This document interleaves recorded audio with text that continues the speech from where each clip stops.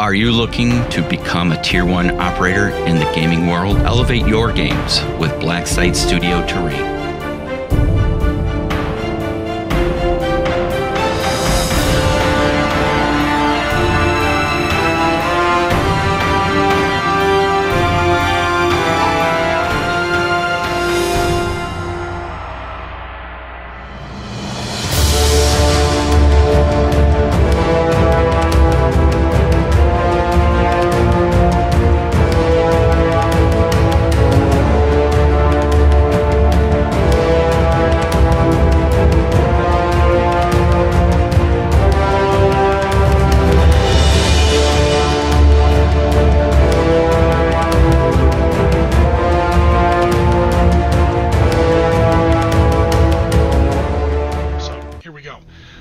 The first things we did, again, as per the turn sequence with prep segment, is we applied speed changes. So the Americans stuck with their 16, because again, they don't want to close with these Soviets too fast. MiG number 1 kept his 20. MiG number 2, oh, I should say number 2, sorry everybody. MiG Fulcrum number 2 has increased his speed to 23. My oh my, I wonder why he could have possibly done that.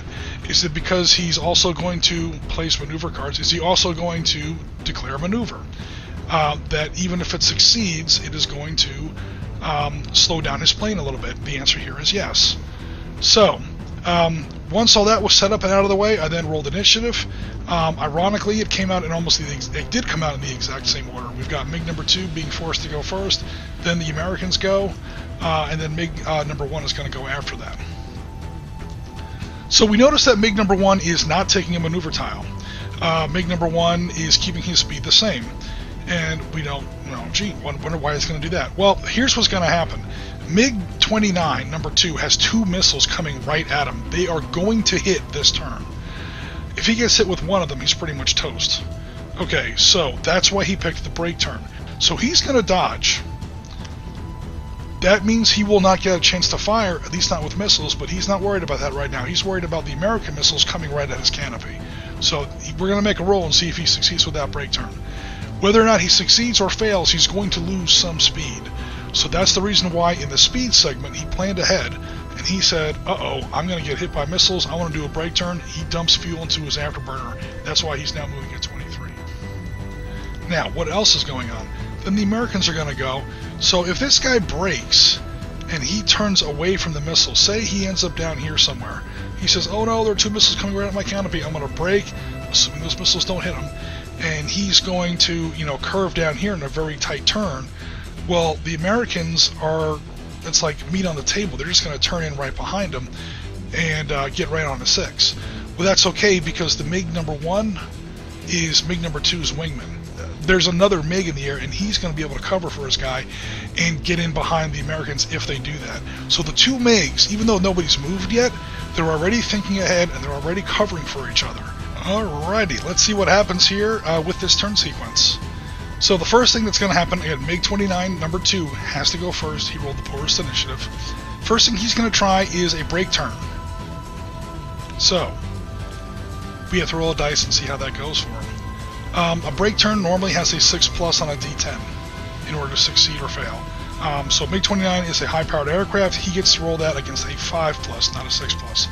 Also, one thing that I do when I play AirWar C21, this just makes the whole system, at least for me, run a little bit smoother. I just give everybody good pilots. There are 5 levels of pilots in the game: green, poor, normal, good, and ace. I just give everybody good pilots. That gives everybody a +1. It just seems to help, it's like a little bit of WD-40 in the gears. It just makes everything just run just a little bit smoother. So that 5+ becomes a 4+. Mr. MiG-29 has to roll a 4+ to succeed on his break turn. So let's see what happens. Alright, Mr. MiG-21, let's see what happens here. 4+, red dice, here we go. He rolls a 9. He is successful on his break turn, so that's going to be good news for him. So his speed at the beginning of his break turn, his speed was 24. So we're going to use that. He has to move half of his movement, which is 12. Boom, there's 12. he gets to make his turns, same as always. Because he made a successful brake turn, he gets access to additional segments of this turn wheel. Is probably the fastest way I can sort of say that. So normally he's limited to this, E for extreme, but now he did an extreme brake turn. He can turn a full 90 degrees, and he gets to do this twice. So that was his first 10 inches. Here come his second 10 inches. I'm sorry, 12 inches. He's really close to falling off the edge of the table, so be careful here, Mr. Mig. He is going to turn this way. Needless to say, he's really going to hit the brakes. So now that we're on the apply speed changes for this guy, he's going to hit the brakes as much as he can. He's going to knock that 21 down to, let's see, he's able to decelerate by 4 per segment. He's down to 17.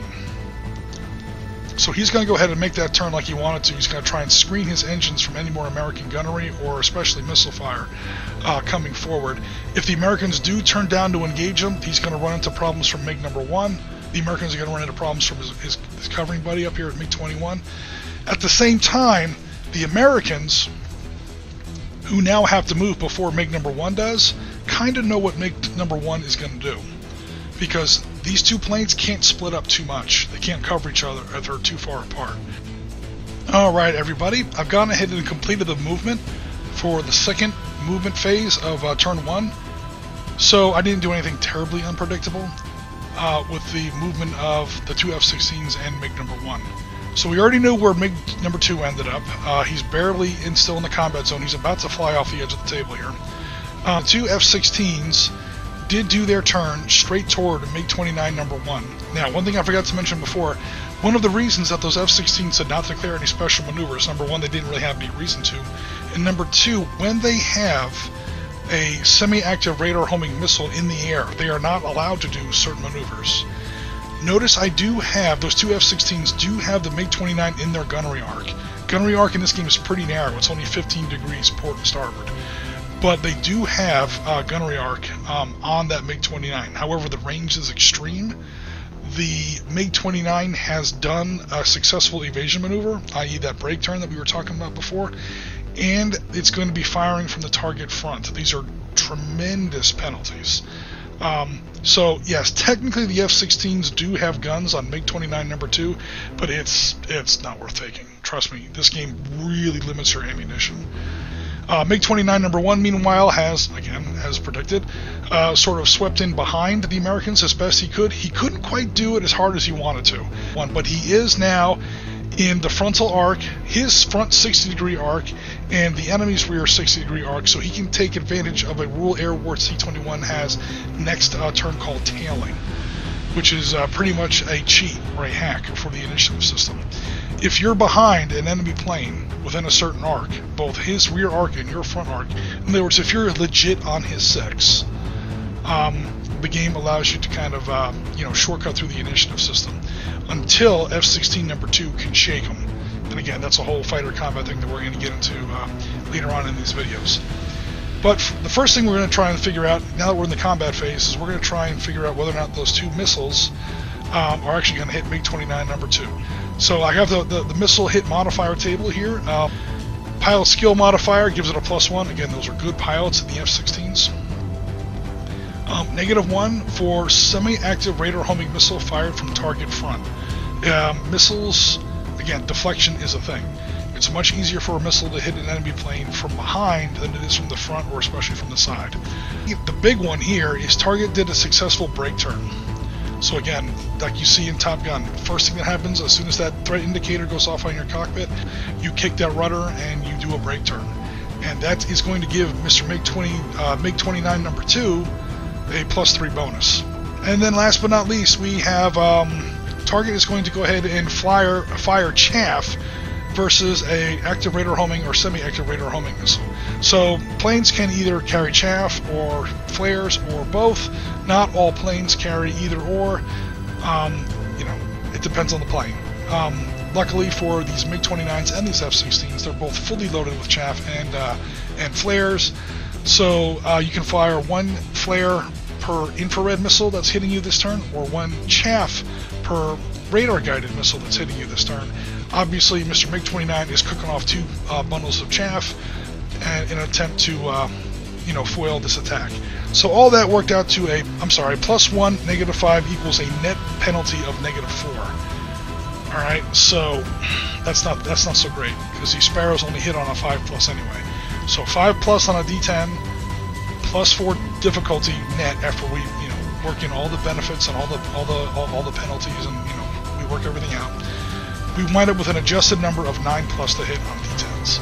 Not the greatest, but you never know. So the good news for the Americans is that they have 2 missiles coming in. So 2 missiles at 9+ on D10s. Let's see what happens. And we have a 1 and a 5. So both of those missiles have missed for now. MiG-29 is still it. MiG-29 number 2 is still in it. And again, more bad news. MiG-29 number 1 is pretty much on the tail of F-16 number 1 or number 2, probably number 2. He's got a better angle of attack on number 2. So if we move into round 2 of this game, he's going to be able to take advantage of the tailing rules that we're going to talk about in just a couple of minutes. Alrighty, everybody, here we are at the end of our first fire phase of turn 2, and I'm sorry to say that things do not look so hot for Team America here. So we've done our prep segment and we've done our move segment here at the beginning of turn 2, so I'll walk through very quickly what happened. Alright, so the Americans, realizing that, again, like we saw in last turn, MiG number 1 was right behind both of them and probably going to use the tailing mechanic here in the AirWar C21, wanted to shake him off that tail. So they chose Immelman for their special maneuvers. The Soviet MiG number 1 chose brake turn, but again, he was tailing, so he didn't have to do the brake turn if he didn't want to. And even if he didn't win initiative, he automatically gets to, quote, win initiative against the plane that is tailing. Meanwhile, the Americans made their 2 rolls for their Immelmans. F-16 number 2 succeeded, F-16 number 1 failed. So both F-16s put 3 additional points into their speed because they knew they were going to pull an Immelman, and I'll explain what that is in a second for those who might not know. Even if he didn't have the tailing rules in his favor, MiG number 1, this guy must be some sort of an ace or something from God knows where. He's won initiative 3 times running now. So he was tailing F-16 number 2. F-16 number 2 did an Immelman. He succeeded at that. If MiG number 1 wanted to continue to tail him, he would have to immediately change his special maneuver to from brake turn to Immelman, and then he would have to make a roll for that. He decided not to do that because he also saw F-16 number 1 disastrously fail his Immelman roll. So he said, I'm going to go ahead and switch targets over there to F-16 number 1. He executes his pre-planned brake turns. He dropped 3 points in speed doing that because he succeeded in that roll, and you can see where he wound up. And man, it's not looking good for F-16 number 1. It's not looking very good at all. It's not perfect firing position, because again, even MiG-29 can only turn so hard, but it's pretty damn good. And he's going to go ahead and take a gunnery shot at that range with that 30mm cannon that I think the MiG-29 has. Alright, so that's not so good for the Americans. Also, the MiG-29 is going to get a bonus because of a failed Immelman. Okay, so real quick, Immelman maneuver is a classic fighter maneuver, for those of you who might not know, invented by a guy named Max Immelman back in World War I, a German fighter pilot named Max Immelman, one of the first great aces. And what it is okay, so especially useful if an enemy's on your 6, which is why the F-16s picked it. If you have to change direction in a hurry. So you dump a little bit of thrust into your engine, okay, because you're going to want that velocity. You pull back on your stick and you kick your elevators. You stand up on your engine and you pretty much shoot straight for the sky. You go ballistic. You point your engine right at the earth and you go literally straight up like a rocket. While you're doing that, you can corkscrew left or right, depending on how you want to exit your Immelman turn. That's the magic of the Immelman turn, if it works. When you get to a set altitude, or whatever altitude that you want to do your Immelman to, you pull back on your stick again, and now you're pointing pretty much any direction you want. That's what F-16 number 2 did with a successful Immelman roll. On a successful check, how an Immelman works is you can then go up to half of your speed. You don't have to go half your speed. Anywhere up to, you can go 0. Half your speed. And then, in game terms, come out of your Immelman turn pointing any direction you want. You pick it. Because again, as you are going to that ballistic phase, you can corkscrew your plane however you want. When you invert and then re-invert so that you're back, with the earth beneath you, you're now pointing in any direction you want. You do lose a little bit of speed on that because again, you were going ballistic for quite a while. Gravity is a thing. Yeah, that's where he wound up at. It's pretty good. It also gives you a heck of a good defensive fire bonus if anyone's shooting a missile at you or guns. That's a successful implement. By contrast, here is a failed implement. So a failed implement means that in game terms, you have to move. You have to move your full half movement. You don't get a choice. And then, rather than pick what direction you go in, you roll that D12 I mentioned earlier.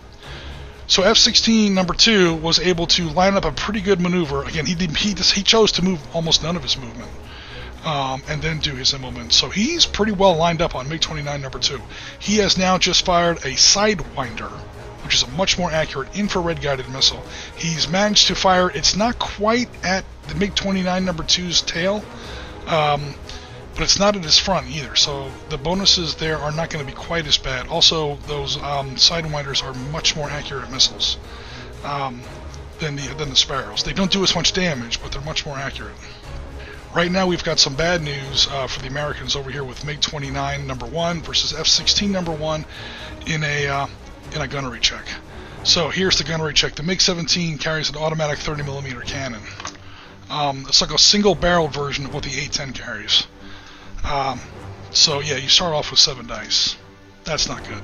He gets 1 dice because he's an elite pilot, or a good pilot, like I said. He gets 2 dice because he's using a sustained burst. So you can do a short burst, a normal burst, and a sustained burst, and that uses up either 1, 2, or 3 units of ammunition.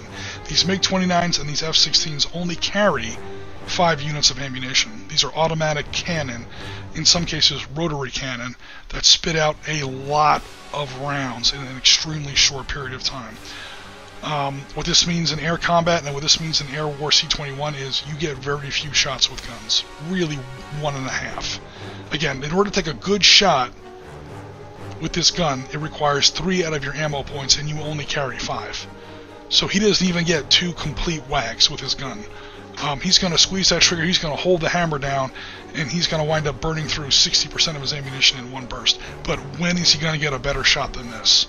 So now's the time. So again, 7 is his base, 1 for being a good pilot. He gets 2 for using a sustained burst, even though it uses up 60% of his ammunition. And he gets another 2 bonus because of the failed implement. This plane is pretty much out of control at this point. It's almost stalled and motionless in midair for a crucial heartbeat, which is all MiG-29 number 1 is going to need. So, what do I need to roll on my D6s? Well, it's a 3+ if you're at short range, it's a 5+ if you're at medium range, and if you're at long range or extreme range, it's a 6+. Obviously, I'm at short range, so I get to roll all this at a 3+. Every hit is an automatic level of damage on the F-16. F-16 number 1. Make peace with your creator and get ready with that ejection handle. I don't like your chances right now. So here's the roll. And we're looking at 1, 2, 3, 4, 5. That was not. I just tapped it with my hand. Sorry. So we have 5 points of damage. Kaboom! Right there. All right. So 5 points of damage. The F-16 only has 6. The F-16 is already considered crippled. Once you do over half your damage on a plane with damage points, you're considered crippled. All kinds of bad things happen to you when you're crippled. So super fast, just so we can go through the turn sequence as it's actually required here. Here's the additional damage table. We're going to pick up a big red dice and we're going to roll to see what happens here. So 1d10 on the additional damage table. A 5. The missile system is KO. No more missiles may be fired. So that F-16 just lost all his missiles. So he's pretty much going to be breaking off. He has no missiles. His maneuverability class just dropped. His maximum speed just dropped in half. He's no longer an extreme turning plane. He's now only a high maneuverability plane. The best thing he can do is leave, to be perfectly frank. So let's see if the Americans can even the odds in the second half of turn 2. Okay, everyone, here we are at the bottom of turn 2, and this has been kind of a weird one. I'm not going to lie. Okay, so first thing that happened was, again, Fighting Falcon number 1, F-16 number 1, was down 5 out of 6 damage points no missiles left on his plane. He lost his missile system was completely knocked out. The pilot was probably badly injured. He was reduced to high maneuverability, not extreme maneuverability. His maximum speed was knocked down from 26 to 13. It's a miracle he isn't already destroyed. And he was already kind of pointing off the map. I don't know if he could have stayed on the map even if he wanted to at his speed and with the turns that he was allowed to make at that point. So he just, decided to save his aircraft and evacuate off the southern part of the board there. MiG-29 number 1, however, being in perfect shape, was by no means wanting to break off the action yet. However, again, where he was back in this area and pointing off the board at a relatively high rate of speed. And remember, you have to move half your movement before you make your first turn. The only thing he could have done to stay on the board is either pull an Immelman or a split S and make a successful roll on those. The problem for him is that he failed his roll. And in a failed split S maneuver, you have to move your full half your movement, and then you can point in a random D12 direction. He was already too close. Again, he was moving at 20 at the time. He drops on some speed in anticipation of his split S, but even then, he was moving at 16, and that's 8 inches that he has to move before he makes his first turn. That carries him off the board. He basically accidentally broke off the action. You cannot fly off the edge of the map and stay in the game. Meanwhile, we already knew that a missile was heading at MiG number 2, so the first thing that you do is you want to pull a maneuver that is going to give you a defensive bonus against an incoming missile. Break turn is one of the best ones for that. Okay, so we have a... again, this is the missile that we launched last turn. This missile technically isn't launched yet, so bear with me for just a minute. I just wanted to show why I positioned this F-16 exactly the way I did. Again, he's in my missile arc. If I set that up, and I am definitely not in his front target aspect at this point. I've been firing missiles at the front of Russian planes all day here, and that's why I keep missing. Missiles, are even modern missiles, are they're going to have a much easier time hitting the enemy if you fire them from behind. Alrighty. So anyway, like I said, we're going to see if this missile that I fired last phase is actually going to hit him. If not, I am in really good position to launch it, or not really good, but much better position to sling out my second Sidewinder. It's my last Sidewinder. These planes only carry 2 at MiG-29 number 2 in this segment. So again, you resolve the missiles that you fired before, and then you try to fire new missiles if required. So this missile is a little bit different than the one we were trying to resolve before. This is a Sidewinder, an AIM-9M Sidewinder, so it's an infrared guided missile. So the penalties and bonuses are a little bit different. Again, pilot skill is +1, -2 for infrared missile fired from the target front. That's going to piss me off. And -2 because, yes, he is going to fire off another another flare. In this game, both early F-16s and early MiG-29s carry 8 of each. So you're going to run out of missiles before you run out of flares. But that's okay because these missiles start off with really awesome numbers to hit. It's a war of technology. So +1, -2, -2 comes out to a net of -3. A Sidewinder AIM-M, or a Sidewinder M variant, hits on a 2+ on a D10. It really hits a lot. It's a very, very accurate missile. However, with a +3 penalty, that 2+ becomes a 5+. So we're going to see now if that missile hits. Come on, 5+. Mr. Webcam, here we go. We're going to see what happens. Again, I'm not going to cry too much if I miss this roll because there's another Sidewinder ready to go with an even better chance to hit. So, here we go with number... where am I at here? Where's my dice? Okay, here we go. Come on, 5+. Pretty please. That is a 9. That is a direct hit by Sidewinder number 1 on MiG-29 number 2. So, he broke and dodged the first missile. He broke and did not dodge the second missile. A Sidewinder does a D10 worth of damage. We're going to see if that does any good here in just a moment. That is a 4. So, 4 points of damage against, again, the 6 damage points that a MiG-29 has. The problem for Mr. MiG-29 number 2 is that he's doing 14 points. He's doing 14 speed. So, his speed is 26. When he takes over half of his damage points, he's now considered crippled. His maximum speed reduces by half. So his maximum speed is now 13. He's currently doing 14. So you take overspeed damage here at the end of the turn sequence, excess speed damage. Okay. And what that's going to do is it's going to give him, you take 1 point of damage for every point that you're overspeed. So he was doing 14. His maximum speed dropped from 26 to 13. That renders him now 1 point over. So he took 4 points of damage from the missile and 1 point of damage from overspeed, equals total of 5 points of damage. He's in as bad a shape as the other F-16 is. Okay, now we've also, again, that's 2 sources of damage. Some from my missile, some from the overspeed. So we're going to roll twice on the additional damage table here. Oops. So for the missile, a 3 is no additional damage, and from the overspeed, we have a 6 that is gun system knocked out. Okay, so he's now lost his guns.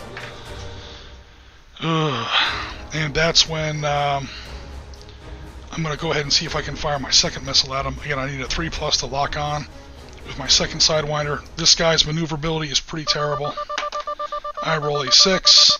That is a second missile off the rails, my second and admittedly last Sidewinder missile, and it's now coming in at his beam.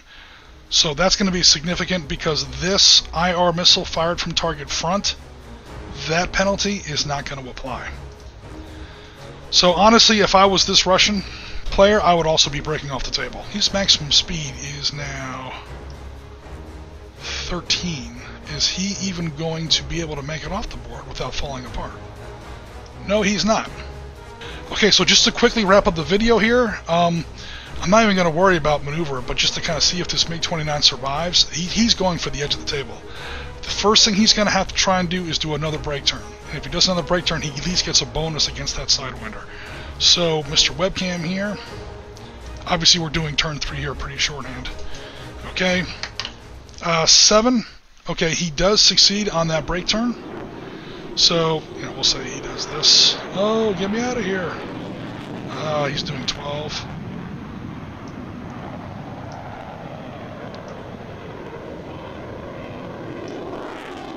I'm being very rough here with the movement, but yeah, he's just pretty much just trying to jink his way out of this mess.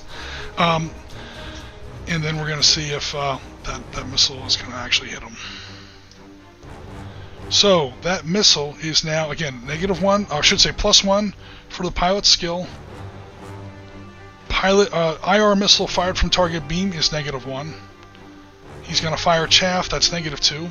And he did a successful brake turn, that's -1, 2, 3. So that's 6 negatives against 1 positive, that's +5. This missile hits on a 2, +5 is 7+, to see if the second American missile hits. What saved him is that successful brake turn. That successful brake turn might get him back to the motherland. Let's find out. Because if this missile hits him, he literally can't survive. He is, I mean, no matter what the American rolls for damage, he's toast. 7+ on the second American Sidewinder.